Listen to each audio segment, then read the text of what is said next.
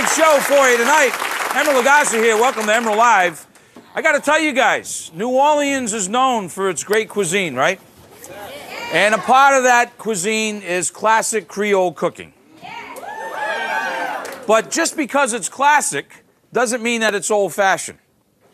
Today's Creole cooking is all about fresh ingredients, bold flavors, so I thought that's exactly what I'd give you a taste of tonight. A little Creole cuisine. How's that? Oh, guess what? Speaking about classics, give it up for Doc Gibbs and the Emeril Live Band.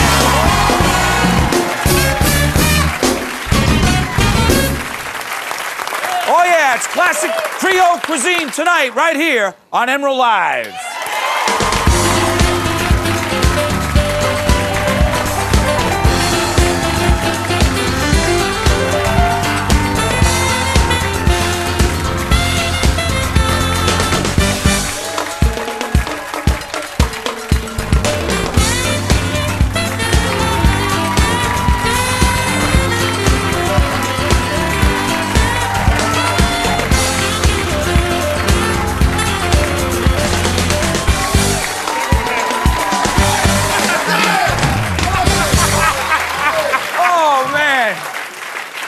We got a great show for you tonight.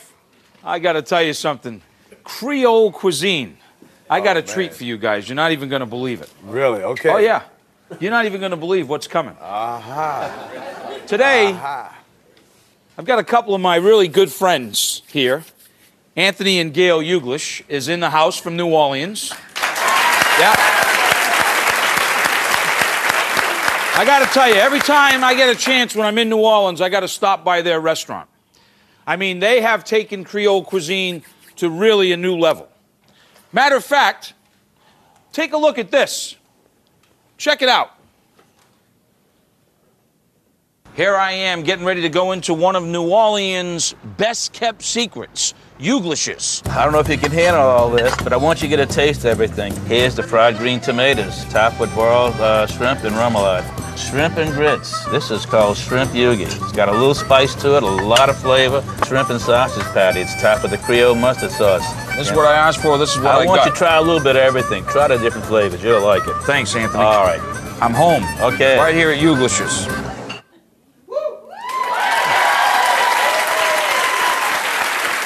Yeah.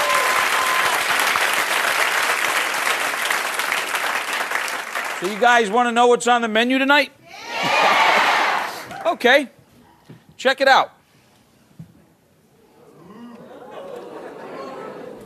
Oh, yeah, this is like a real show, you know? I'm going to do a little fried oyster salad with a little Pernod Buttermilk Dressing to start off with. Really delicious. And a classic. Anthony and Gail and I's great friend Marcel Benvenu, a little veal dish called Veal Marcelle. And then a couple of your dishes. We're going to do Paul's Fantasy, one of my favorites, and Firecracker Shrimp. How's that sound, huh? Good to have you. Welcome. Does that sound all right to you, Doc? Sounds great. We're just warming up, you know. Ooh. Watch this. We're going to start by making this little simple dressing. Obviously, it's an emulsion, so we're going to have an egg. And then a little Parmesan cheese, some green onions, then little Creole mustard, or a whole grain mustard if you can't find that. Got to have a little garlic, little lemon juice, and some buttermilk. Now, don't play with my emotions, please. A little Worcestershire sauce and some Pernod. Just a little splash of Pernod in here. Well, it is a Pernod dressing, right? Now, I said emulsion. That's because we're going to let that start going around and around and around. And then slowly what we're going to do is start adding the oil to make the emulsion. Now, a lot of these food processors, they have, they have these things in here that got like a little hole, You know, and it just drops the oil in there. So you can do it that way. But what you do want to do is do it very slow. You want to do a slow stream so you don't break the dressing until it starts coming together.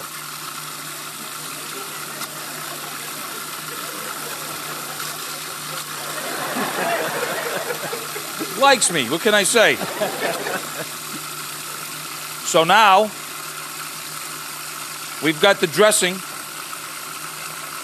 Oh, yeah, and if we keep adding more oil, it'll get thicker and thicker. So what we're going to do now is check out the thickness. Not too thick, not too thin. See that? Like a nice dressing. Now, a little salt. Fresh ground pepper. Oh, yeah, man. And then the dressing's done. Now, to the next step of the salad. Oysters. Oh. I know something about that. Want to drain them a little bit because when you buy oysters, especially shucked oysters, or if you're shucking them yourself, you're going to have its own liqueur, sort of the own water that it's in, you know? I like to drain them. I like to save that, though. I cook with that, different things with that. But what I like to do is take flour, mix it with some cornmeal. Now, I don't know where you get yours. Where I get mine, it don't come seasoned. So you got to add a little seasoning in here. And then we just want to make sure that the ingredients are mixed up. Oh, perfect. That's a good combo when you mix flour and cornmeal together. So the oysters are wet. I'm going to take the oysters, and then what I'm going to do now, as you can see, I'm going to put a few in here, and we're going to start breading them, or flouring them, whatever, and get them ready to fry. So we got the Pernod dressing. We're going to have fried oysters. When we come back, I'll show you what they look like. Doc Gibbs and the Emeril Band.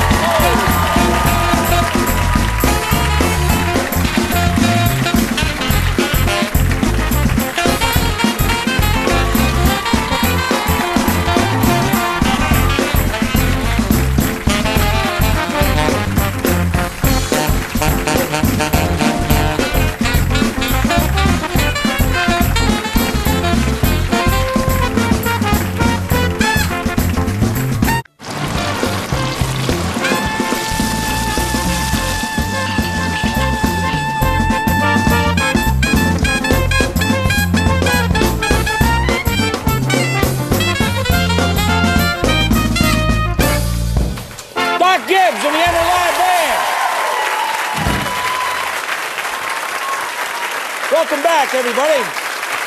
Cooking a little Creole cuisine tonight with my friends Anthony and Gail Uglishes. And while I'm up here, you're probably scratching your head going, has he lost his mind? Yes, I have. No, actually, what happens is this. We have just started with our new digs, a little library. And so I wanted to have the restaurant book, Uglishes, in the library. Yeah. A lot of great Creole recipes in there, as we talked about. One that I'm going to finish for you right now that we started because we've got the buttermilk dressing. John, nice job on the book, buddy. Thank you very much. You did Mom and Dad proud, and I'm proud of you, too. Thank you.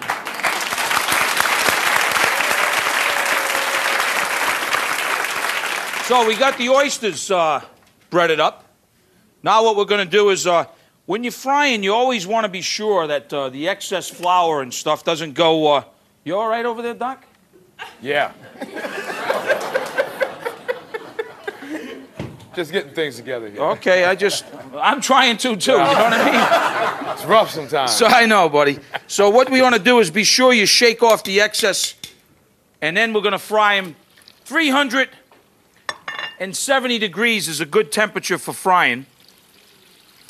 Now, we'll get rid of that. We'll add a few more towels here. We'll shake them up a little bit. Now, back to the Pernod dressing. I'm going to take that dressing out now. So you can make it thicker, like I said. Kind of like it that consistency. Now I've got some beautiful baby greens here. I've got spinach, I've got some frisee, I've got some baby arugula in there. So I got a lot of stuff going on in there, a little peppery thing, and So now what we want to do is we want to season the lettuce, okay? So we can season it up a little bit. And then,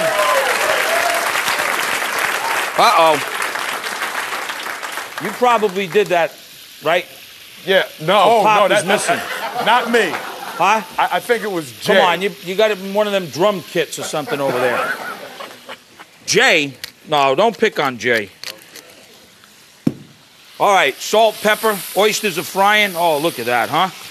Oh, yeah, babe. So now what we're going to do, we're going to take a little bit of the buttermilk dressing, now that it's seasoned, on our lettuces like that.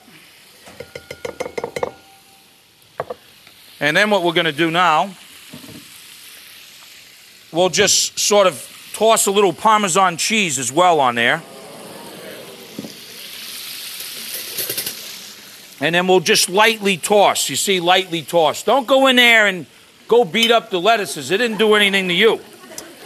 Gingerly, just nice, gingerly, just... Nice. Gingerly. Gingerly. I'm feeling it. Right. So now, I'm feeling the love too, baby.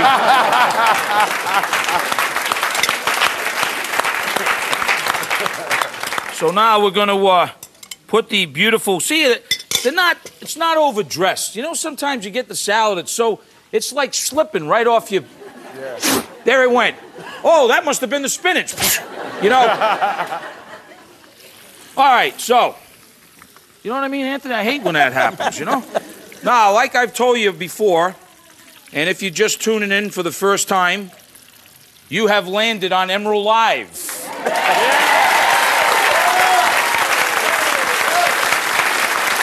You always want to season. You always want to season when it comes right out of the old fryer, because that's when it's vulnerable. See, you can't see that at home, but it is. So now we just take a beautiful fried oysters like this, and we just put them around the salad, okay? And then a few more fried oysters. I've had a few oysters at Gail and Anthony's place, I'll tell you that. They got this little oyster bar. Huh. Woo, woo. Don't get me started, baby. Now, sort of in the corner, I just put a little of the dressing like that. That way, if you want to dip your oyster in there, go ahead and dip your oyster. If you don't want to dip your oyster, you're not going to hurt my feeling. And then there you have it. All right, folks, a little salad. Yeah.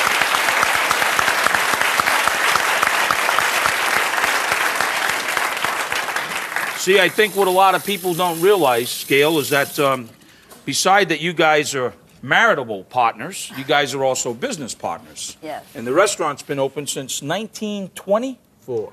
24. 1924. Huh?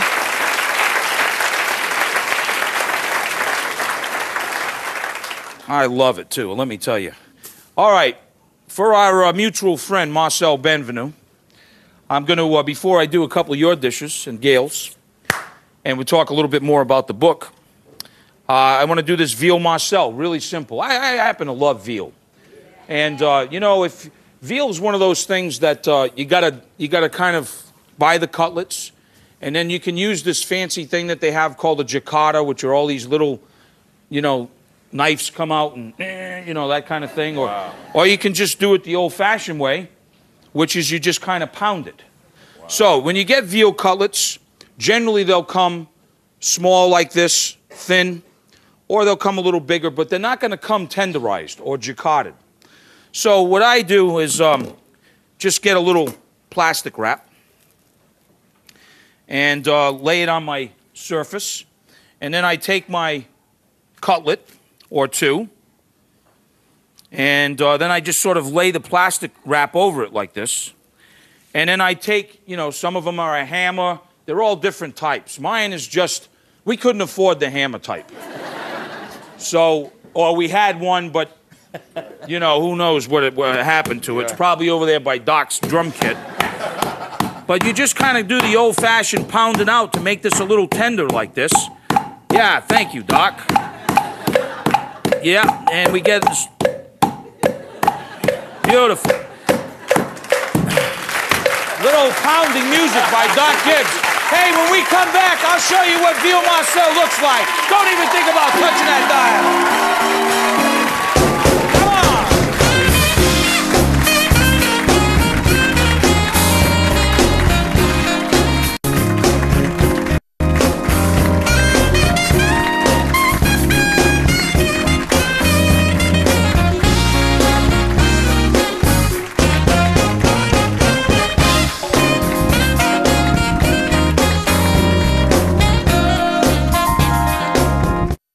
Nice plate, huh? Yeah. Delicious. Emeril, this for you. Bam!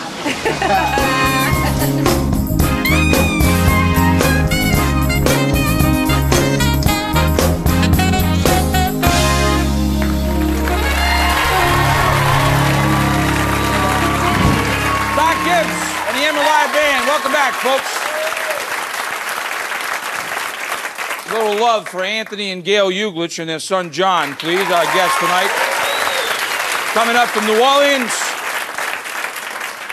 And we're doing a little Veal Marcelle with some Creole cooking. I like to use a little salt and a little pepper on the veal.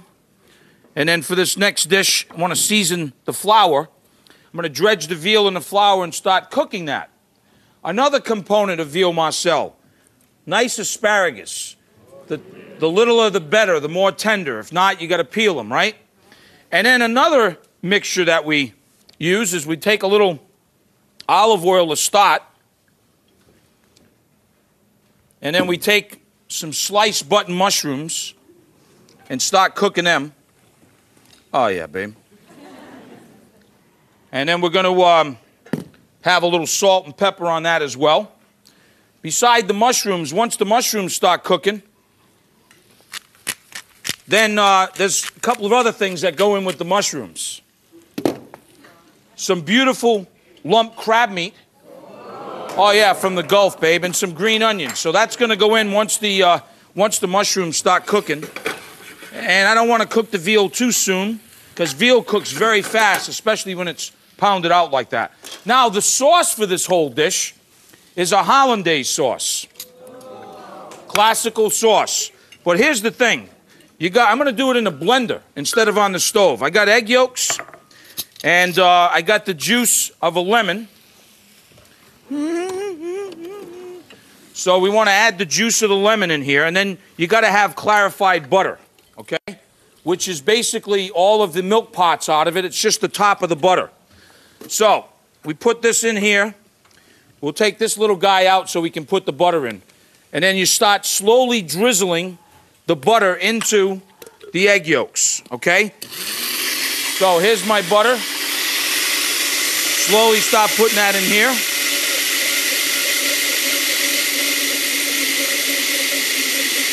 Now, if it starts getting too thick, you can always just add a little water. Maybe you want a little hot sauce in here. So that's the hollandaise, okay? So we got the hollandaise, asparagus, the mushroom, the crab meat, the veal. When we come back, Veal Marcelle, everybody. Doc Gibbs.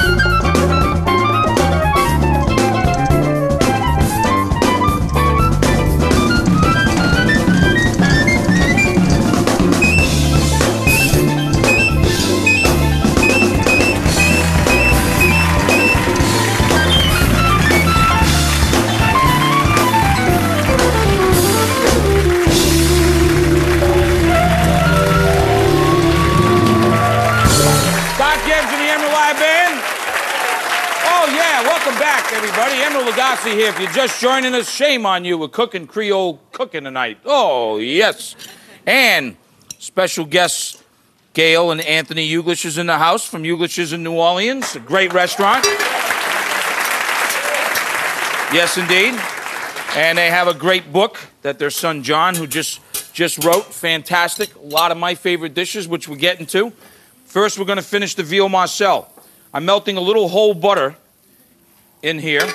The crab meat, mushrooms, and green onions are just, oh. The asparagus are nice and warm. Oh. The hollandaise sauce is just waiting. Oh. Now what we're going to do, we're going to take the veal that I dredged and begin to start sauteing this, just sort of shaking off the excess flour.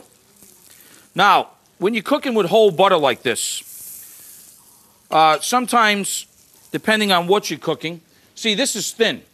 So, you know, I'm going to have a little distance here because very, very thin. But let's just say it was maybe a ½ an inch and you want that flavor. Let's just say it's a scallop. If you add a little bit of oil to this, what happens is that you increase the smoking point. So you'll get a little more distance, if you will, with the oil if you, instead of just the butter. All butter, it's just going to burn.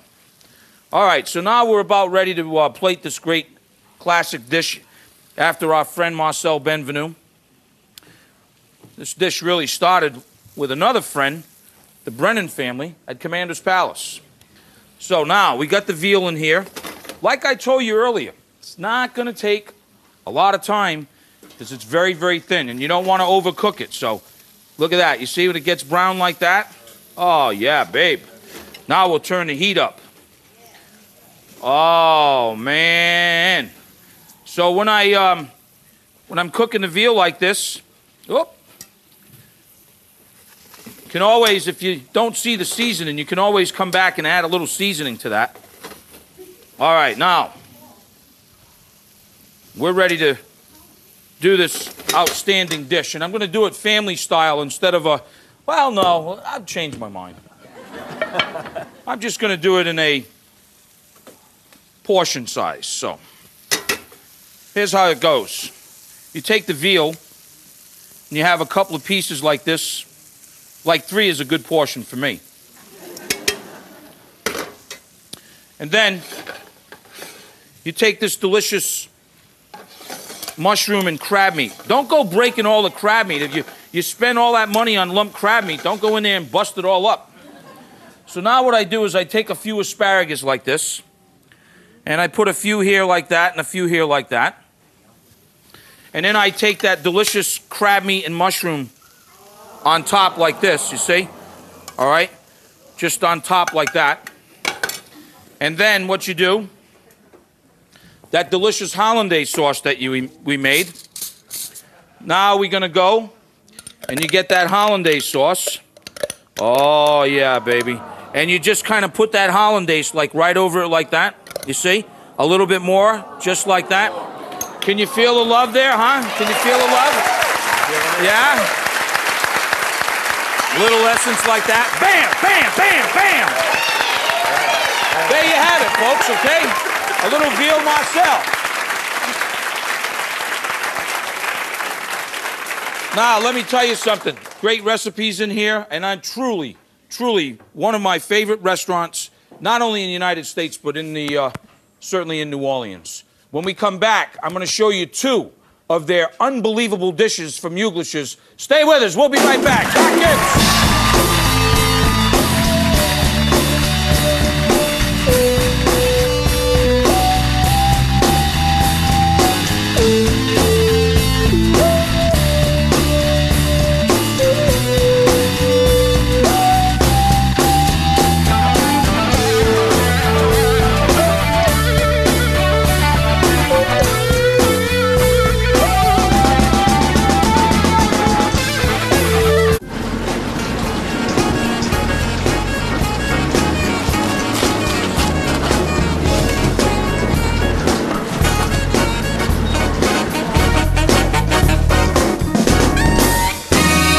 Gibbs and the Emeril Band, folks. Yeah.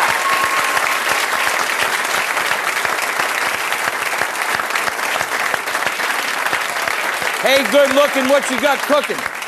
I see it now.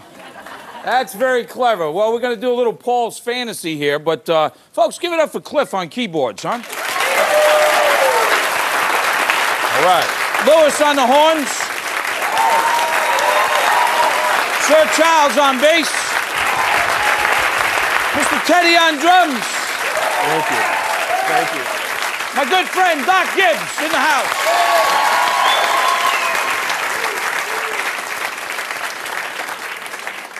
All right, so during a commercial break, I went up to Anthony and I said, okay, how do I season this? How do I do this? I always doing other people's dishes. I want to make sure that I'm in the right boundary here. I think we're in check. So speaking about check, what we're going to do is start the first component, a little butter, and we're going to take some par blanche potato first of all. A little salt and a little pepper, and we're going to start getting the potato base for Paul's Fantasy. Now you can put some essence on those potatoes. All right, I'll do that too. All right.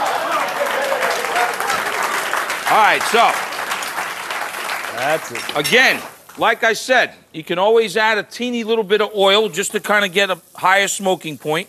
So we got the potatoes going on now. So before I get into the culinary part of this, John, you wrote the book. Yes. What was the inspiration to do that for Mom and Dad? It was always my dream to write their cookbook, and I wanted the book to be unique, and I wanted to contain a history of the restaurant and my grandfather who started the restaurant, and I wanted to give people an in-depth information on my parents that they didn't get to know. You get to meet my parents at the restaurant, but the book provides a little bit in-depth on individual mom and dad and together. You did a great job, I'll tell you that. So now here's the tough question for you. Okay. What's your favorite dish in the book? Tough question, right? That's a tough question, but my favorite would be the barbecue shrimp. Oh, okay, all right. All right, so potatoes are on. What a lot of people, your clientele, you and Gail's clientele know, is that you close during the summer. Mm-hmm. Smart folks take a little break, but you also still work really hard because you guys are working on new dishes for when you reopen, right? Correct. And what's the dish Paul's Fantasy about, Anthony? Well, Paul's Fantasy, I got the idea from one of my customers named Paul. And we do soft-shell crabs, fried green tomatoes. They fix with breadcrumbs, and they are big, big sellers in the place. So one day he came to me and he said, you know, your grilled shrimp would be awful good over the soft-shell crabs, you know? Well, you can't get soft-shell crabs all year long. You know, it's seasonal, although there's always something in season in New Orleans when it comes to seafood. So I said, we have a good chance with fish. There's always speckled trout. There's catfish we get from Des Almes in Louisiana. There's drum. There's always something you can get for as fish. So we took the idea of doing the breading of the soft-shell crabs. We did it with fish. And we took that same idea with we use the grilled shrimp with the butter, and we put it over the pan-fried fish, and it came out really, really good. The juices from the butter and those bowl seasons from the seasons. It's a heck of a dish, and it's always been a big, big seller. All right, we're going to do it right now. The potatoes are getting nice and toasty, so I'm going to take the egg first of all. We're going to beat that up. And then I have some breadcrumbs, as you said. And then what we're going to do is now we're going to take a little bit of salt and pepper on the trout fillets. And then what we're going to do is we're just going to sort of dredge this trout fillet inside of the egg wash, or the egg. And then we'll take that and dip it right into the breadcrumb. Pretty simple, right inside of that. And we'll get that all nice and breaded. It's kind of like a light breading here. Now, while we're breading those up, perfect. Inside of the old breadcrumbs again.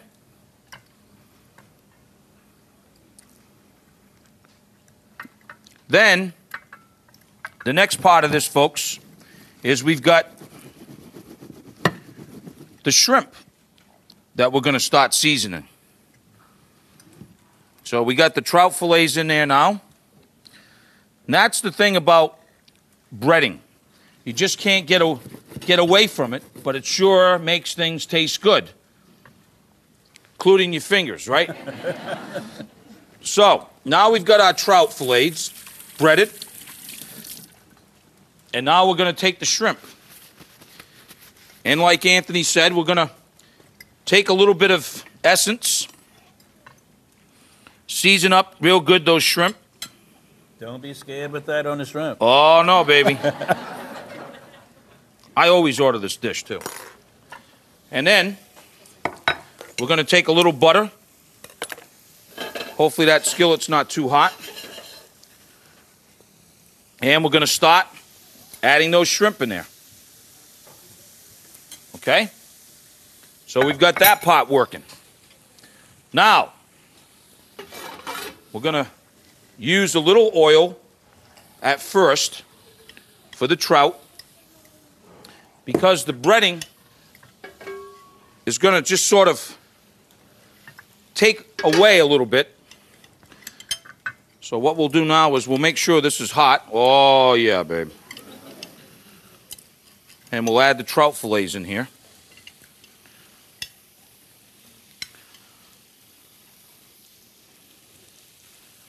Oh, beautiful. You know, it's really amazing, like you said.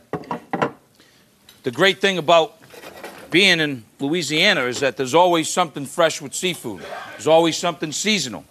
We're very fortunate to have great shrimp, great oysters.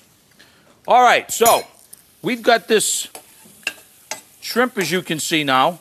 They go pretty fast. We got our potatoes getting nice and brown.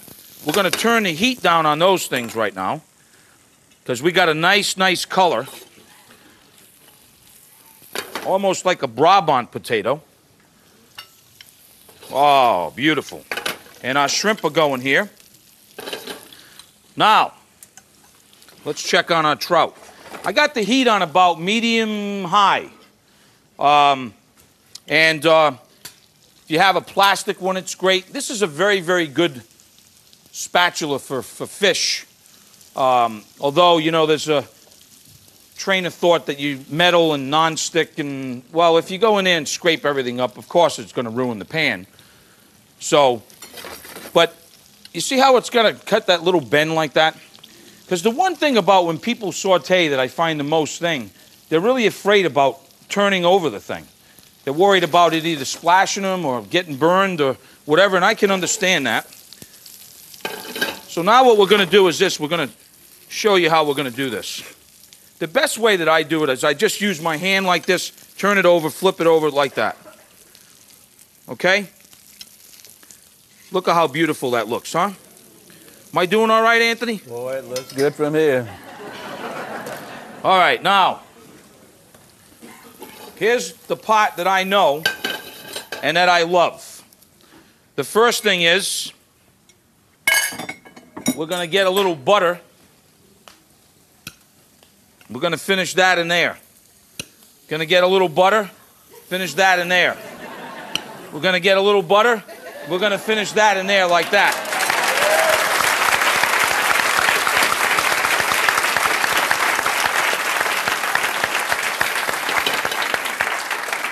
And how I remember, now the potatoes get a little shallot or a little onion and a little parsley. Oh, yeah, babe. We're just going to lightly fold that over like that, getting those flavors out of there. That sort of looks like the trick. Got the trout going, the shrimp are going. I'm going to turn the shrimp off. And if I do any justice, I will show you what my memories are at Uglishes of Paul's Fantasy. It kind of looks like this. The trout fillet is there. The potatoes go just like this. And then the trout fillet, like such. And then the shrimp with the butter sort of kind of go like this. And then I think you always do a little bit of that, if I'm not mistaken. Just kind of like that, right? And then a little bit of parsley like this. And a little lemon. And there you have it, my friend. Your Paul's Fantasy. Yeah. Did I do all right, Gail? Beautiful. All right, when we come back, the Uglishes Firecracker Shrimp. Stay with us. Doc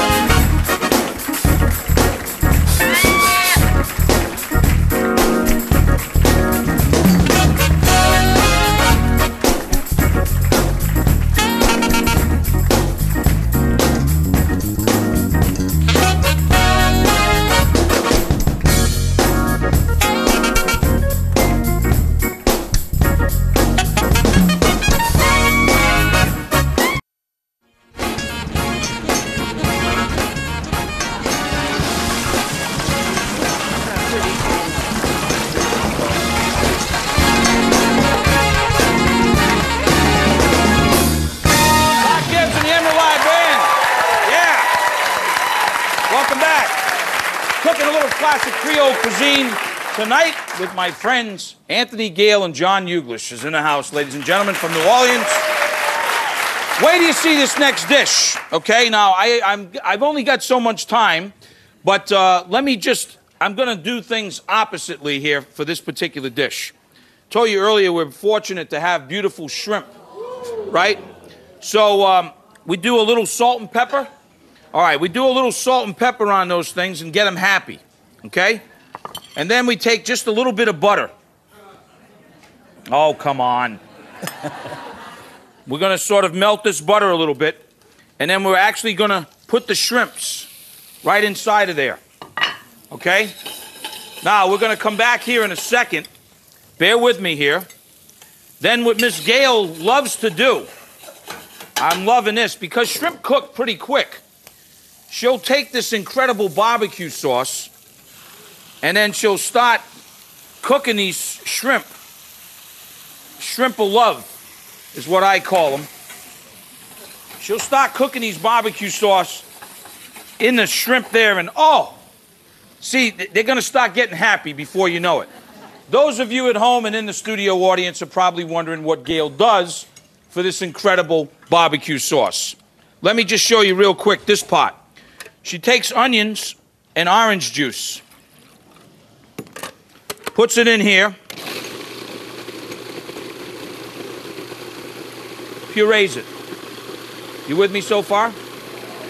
Then she takes this puree, and then she uses ketchup and lemon juice, a little vinegar, hot sauce, mustard. Oh, go buy the book if you want to get all the ingredients. Brown sugar, a little honey, salt, pepper, red pepper, all of these wonderful ingredients. She takes it all and puts it in with some butter to make this incredible barbecue sauce. What I think a lot of people don't really know, there was a person who sort of inspired you many years ago. That's right. I had hosted a dinner in New Orleans, and I had a few of my pals that came in.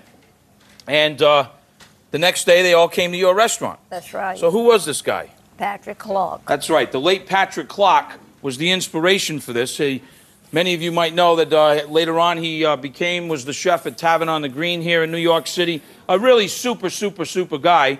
And it was Charlie Trotter, and it was Norman Van Aken, Larry Forgione, and everybody came and had lunch at your place the next day. All right, I'm going to see if I can do this up to your standards here. The shrimp are cooking. Is it too thick? No. No.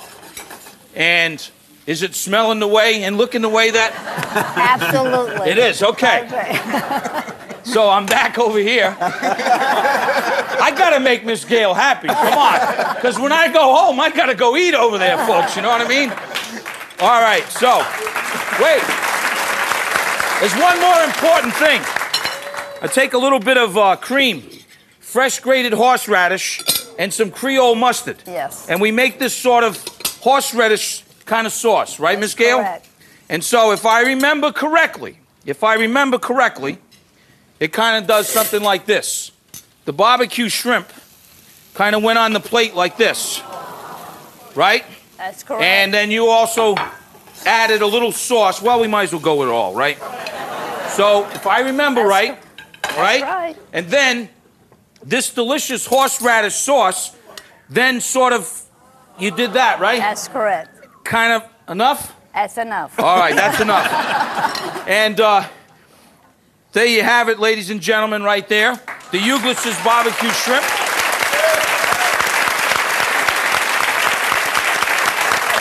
It was absolutely fantastic having my friends up from New Orleans. Go buy their book, just coming out. I want to thank all of you for joining me tonight. I'm Emeril. See you next time.